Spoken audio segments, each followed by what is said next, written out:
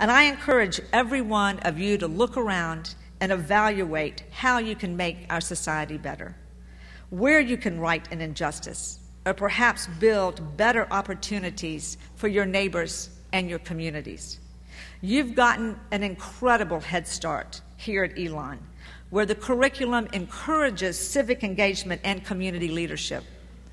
But the curriculum on its own did not produce the nearly $500,000 in pro bono service that you gave to nonprofits in Greensboro, or the lesson plans that you wrote to give local teens an education and experience in the practice of law. It was you, the students at Elon, that counseled low and moderate income citizens at your school's tax clinic.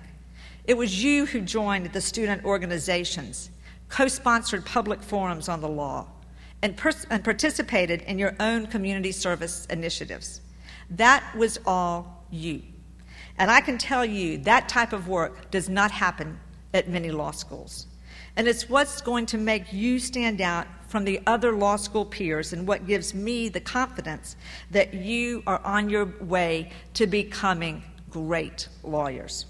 So graduates, as hard as it may be, push aside your fear and anxiety about whatever the future holds. Instead, do not be afraid to challenge the establishment, to go against the grain, to be wary of where the law is not serving everyone equally. It's the only way the law will progress. And stay in touch, as Jeb said, with your classmates.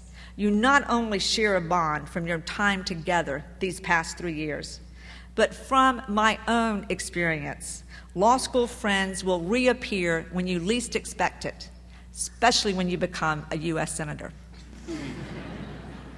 And keep what your own Dean Johnson says, no matter which field of law you decide to pursue. Law is really at its core, at its very best, an enterprise of public service.